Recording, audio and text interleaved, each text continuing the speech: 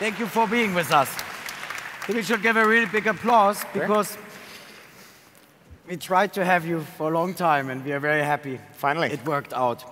So tell us, Stripe is launching in Germany. I think this is the trigger point for you being here. But there are a lot of German customers you had before. What is changing for them? What does it really mean when you say you're now focusing on the German-speaking language? Yes, we're launching in Germany. We're in fact launching in all of DACH and Benelux. We have been testing here for a while, and we've worked with thousands of companies during the beta period. But launch for us is really two things. One, it means we have hired the team to be able to support the local market. And two, it means we have worked with our beta customers to find the product that we think is really good.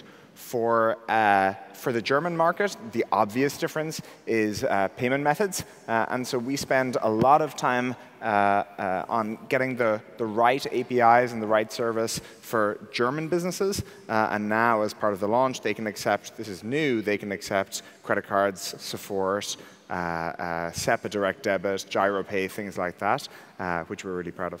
Did they teach you what Direktüberweisung means? Yes. Money wiring. You offer that as well? Exactly, yeah. No, we're very familiar now.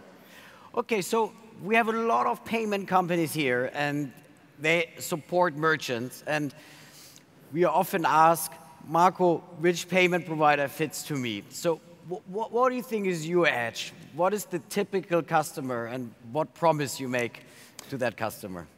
Yeah, it's funny, you know, because when we started Stripe, there was this dichotomy, and I think there still is today, where on the one hand, people say, oh, wow, this is a really crowded space. There are so many payment companies. So that's one reaction we would get. But then if you actually talked to any entrepreneur, if you actually talked to any developer who is building an internet product, they would tell you that payments was a nightmare for them. And so, OK, there's clearly some kind of mismatch here, where on the one hand, people think the space is really crowded, but no one is actually having their problem solved. And so we think the Stripe edge should come from two places. One is being really easy to get started and get the business underway. And even when with things like our payment method coverage, we're not the first company to support a whole bunch of different payment methods. But the Stripe API is by far and away the easiest way to support all those international payment methods and go global. So we put a lot of work into making it such that there wasn't incremental integration effort on behalf of the developer. So that's one, speed to market, ease for developers. Part two, and I think this is the more interesting part versus everyone everyone else who is in the space, is Stripe is a software company, and we spend a lot of our time building software and thinking about software challenges, because that's actually what our customers need. And so one of the trends we see is the growth of marketplaces and the number of platform economy companies. This is everything from, during our beta, we had in Belgium Bsit, which is a sharing economy company for babysitters. So they have 70,000 babysitters on their platform, to 70,000 babysitters. And so you can book a babysitter also digitally. Adults in Belgium getting a babysitter? So Belgium and France is the places they operate in. All the way to Clark's, maybe some of you are familiar. They are in the construction industry, very much a traditional Mittelstand industry. But they're a platform company for, if you want to rent a JCB or a Caterpillar, you can do that on Clark. So we see all these traditional industries all across the way being disrupted by technology. Traditionally, running a marketplace company, extremely complex. You have to have all these internal development resources. You have very high compliance costs, operational costs. And so we build a software platform in Stripe Connect for running a marketplace. I don't see any other payment companies thinking about payments as an API problem, a software problem, an infrastructure problem. We look much more to someone like Amazon Web Services than we do to any traditional payment company. Let's talk a sec about entrepreneurship. I mean, Stripe is a huge company, and I like it. It's still founders-driven and founders-led. How do you compare the US entrepreneur to the European entrepreneur? You're, I think, born in Ireland, and you live now in San Francisco, and I'm sure you cross paths of many entrepreneurs. What do you think we Europeans can learn from American entrepreneurship? Yeah, so I've a little bit of experience with both, in that I grew up in Ireland, and then I went to the United States for college, and I've been there in San Francisco for Stripe ever since.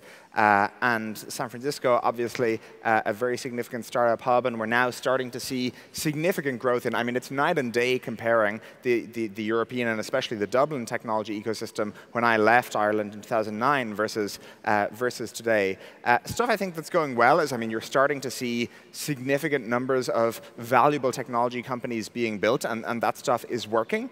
I think the stuff that could still improve is, one, philosophically, there's this nice risk-taking approach in Silicon Valley where people are willing to change jobs, people are willing to take career risks, and I haven't encountered anywhere with as much useful risk tolerance as Silicon Valley. It is really great over there, and that's something that I feel like Europe is not quite yet caught up on. I mean, the other part of it, and this is a little bit speaking to what we spend time on at Stripe, is the infrastructure available to companies. How hard it is to start a company, and that's everything from regulation to payments infrastructure to hosting infrastructure to the availability of capital. And again, the US traditionally does very well there.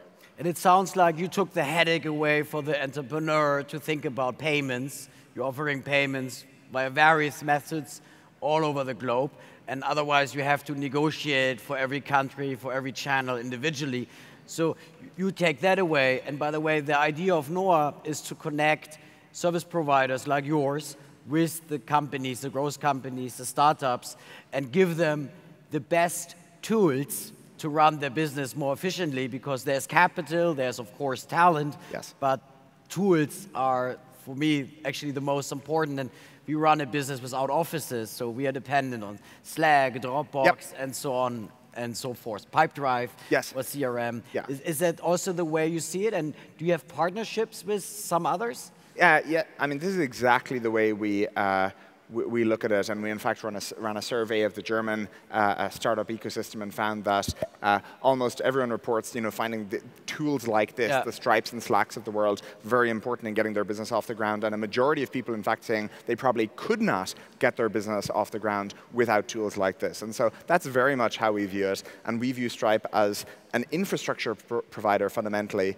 People often ask us, when are you going to do a wallet? When are you going to do a consumer-facing payment offering? And that's just not our thing. We would be happy over the long term, we think about this mission of growing the GDP of the internet, and we'd be very happy over the long term if, on the consumer side, no one really knows about Stripe, but we're continually making it easier to start a business and get it off the ground, even if that's nothing to do with payments. And yeah, something like NOAH, I mean, we're delighted to be here. We have lots of Stripes wandering around. We actually have a booth outside, but I'm told that with the thunderstorm coming, it acts as a lightning rod, and so maybe don't, don't touch it. Well, there are quite some people who were outside because it was quite empty in the morning. Mm-hmm. So what's Project Atlas? I think you bundled all the initiatives and the philosophy how to support entrepreneurs into a project name, Project Atlas. Can you elaborate a little bit on what that is? Project Atlas makes it sound great, kind of like Project Apollo or something, a military project. No, Atlas is a product that we launched a little over a year ago. And sometimes when we talk about this idea of growing the GDP of the internet, people say, yeah, that's nice. Stripe is a payments company. That's a good way of putting it. And we're like, no, we're really serious about this. We think about that as Stripe's long-term goal. We started with payments because that was the biggest impediment facing entrepreneurs, facing companies to begin with. But we no way limit ourselves to that. And we already have kind of a number of products starting to get outside that. And maybe the clearest illustration of that, when people really got it, was Atlas. So what Atlas is, you guys are all lucky in Germany. You have a, very well-developed banking system, a very well-developed capital market. A lot of the tools are in place. That's not the case in many companies around the world. And so we notice that entrepreneurs often move to the United States, or at least move to the United States for a little bit, to take advantage of the United States business climate. So we thought, OK, how can we bring that business climate to them instead? And so Atlas, it sounds kind of weird. It is a way for people to incorporate a US corporation, get a US business account, get tax and legal advice, and get a Stripe account for payments. And so it's everything they need to enter the internet economy, no matter where they are. And so we've seen all these awesome businesses in more than 110 companies incorporate and start getting access to the internet economy in a way they could not before. It's nothing to do with payments, but it's very clearly aligned with our mission. And you have a VC as a partner for this? It sounds like a lot what the VCs promise the companies to do? Absolutely. We partner with a lot of investors because they act as a referral network for Atlas companies, because often it's much better for them if companies incorporate with Atlas than if they try to figure things out themselves. So going global for you must be an important factor because you offer global payments. DACH, or the German-speaking languages, are obviously here now. How important is Asia for you? Asia is our next focus as Europe starts to ramp up. Now we're starting to spend a lot of time in Asia. We launched Singapore and Japan last year. We're now testing in Hong Kong and a few other countries. And so it's an area where we're spending a lot of time. And for Stripe, there's two components. One is making Stripe available to businesses in new countries, but also for our customers. Yep. Often they are leaving revenue on the table because they are not internationalized properly. So everyone in Europe thinks of, at least, OK, we have the EU single digital market, and that's very mature. Even that's not really true. 16% of EU e-commerce is cross-border. That means the other 84% is domestic. And when you think about the size of the EU market, no matter what country you're based in, that is probably the wrong ratio for most internet companies for that to be the case. And so those are the kinds of problems that Stripe can help address, helping our customers go more global. And when you look at your offering versus competitors, going back on that, and I liked what you said earlier, it's about reach, so being able to process transaction globally. Peter from Adyen earlier, their early pitch, and today is still, we help the merchants to increase conversion by improving the checkout page and make it very easy. And then the third aspect, which you bring in, is you are like a shepherd for these startups or for these young entrepreneurs and help them with a lot of things. Is price not anymore the most important thing when you pick a payment provider, therefore? I mean, price has always been an important thing, and price is important for us in the local market. It's important in any market we operate in. But what happens is, we have these discussions with people where no matter what payment... Discussion with whom? We have discussions with companies where we say to them, OK, I mean, you're using your current payment provider, but you also have 3 full-time developers working on payments because you're building a marketplace and you're building it all in-house. And that is crazy. And so people tend to be very hung up initially on the nominal sticker cost, and then when you start to add up all the implicit costs that they're incurring, then it starts to become a very different conversation. Do you own any Bitcoins? I hear this is the question of the day. I do not own any Bitcoins. I don't own any cryptocurrency, actually. But based on some of the recent fluctuations that have been happening, with Ethereum and things like this, it sounds like I'm a sucker. Yeah. John, I'm very happy you came. Thank you so much. Thank you. Very exciting story. Excellent. And you must have a big customer support team, no? Yes. Thank you so much.